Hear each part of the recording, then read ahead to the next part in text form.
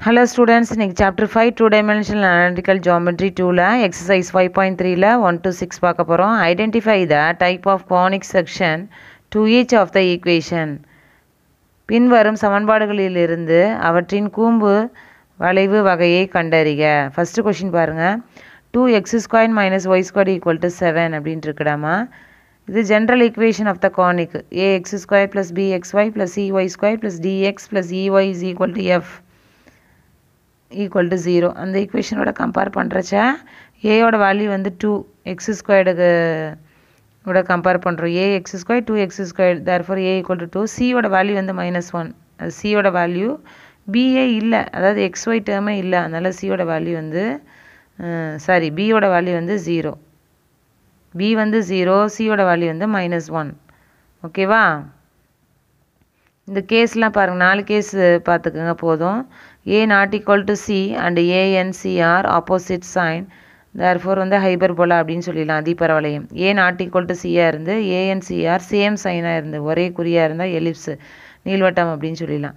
b வந்து 0வாக இருந்து either a அல்லது c, அது 0, ஏதாவது ஒன்று 0வாக இருந்தால் பரவளையம் அப்படின்னு சொல்லிடலாம். ஃபோர்த்து கேஸ் பாருங்கள், a and c are same R equal, B வந்து 0வாக இருந்துச்சுன்னா சர்க்கிள் வட்டம் அப்படின்னு சொல்லிடலாம். இப்போ இந்த கொஷினில் ஏயும் சியும் நாட் ஈக்குவலாக இருக்குது, வேறு வேறையாக தானே இருக்குது, பட் வந்து ஆப்போசிட் சைனாக இருக்குது, வேறு சைன், அதாவது ஒன்று பாசிட்டிவ் இன்னொன்று நெகட்டிவாக இருக்குது. Therefore it is a hyperbola, இது ஒரு அதிபர வளையம் அப்படின்னு சொல்லிடலாம். ஓகேவா? அடுத்தது நம்ம செகண்ட் கொஷின் போகலாமா?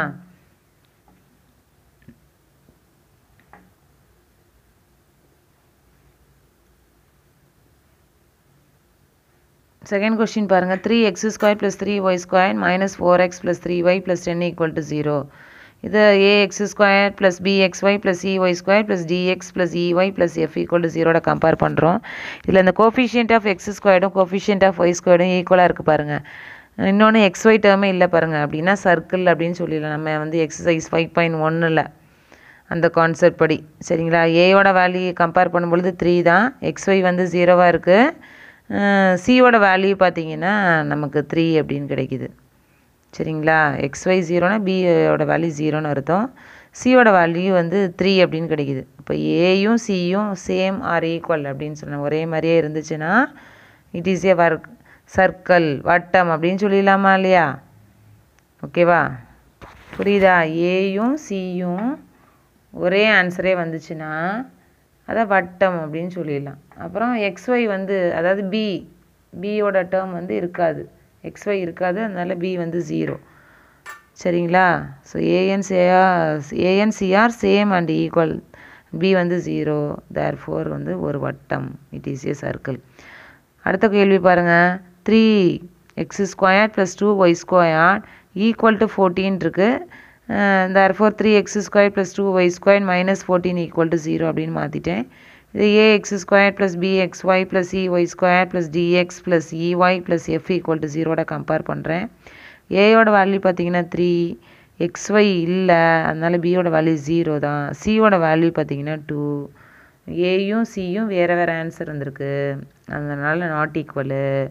அப்புறம் சேம் சைன், ரெண்டுமே பாசிட்டிவ் சைனு, அதனால் இட் இஸ் அன் எலிப்ஸ், இது ஒரு நீள்வட்டம் அப்படின்னு சொல்லிடலாம்.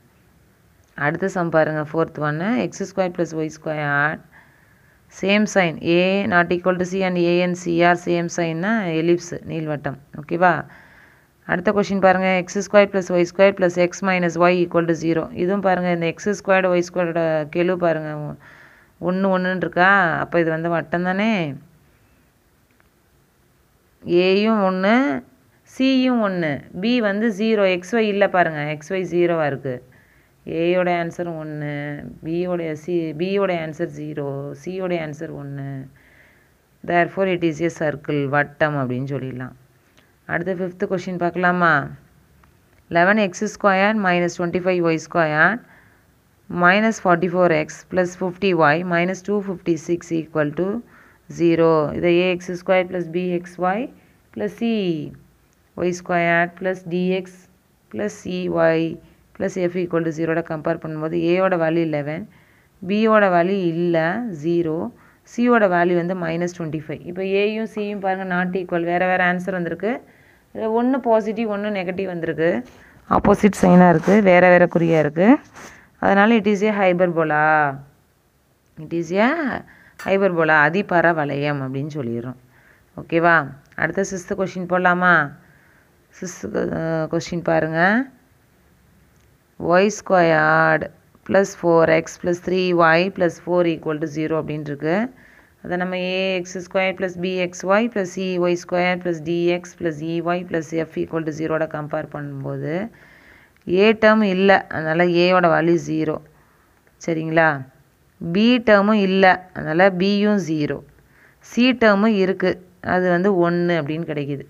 b 0வாக இருந்து எய்தர் a ஆர் b ஏதாவது ஒன்று வந்து 0வாக கிடச்சிச்சின்னா இட் இஸ் ஏ பராபலா அப்படின்னு சொல்கிறோம். b வந்து 0வாக வரும் ஒரு கேஸுக்கு, அது இதில் சர்க்கிளில் வரும். b வந்து xy கேள்வி வந்து 0வாக இருந்துச்சு, பட் வந்து ஏயும் சியும் அதில் ஒன்றா இருக்கும், ஒரே ஆன்சர் வரும், அதனால சர்க்கிள். இதில் ஏயும் b 0வாக இருக்கும், ஆனால் எய்தர் வந்து a ஆர் சி ஏதாவது ஒன்று வந்து 0வாக இருக்கும். ஒன்று a 0வாக இருக்கும், இல்லைன்னா c 0வாக இருக்கும். அப்படி இருந்துச்சு அப்படின்னா அதை வந்து பரவளையம், பரபலா அப்படின்னு சொல்கிறோம். புரியுதுடாமா?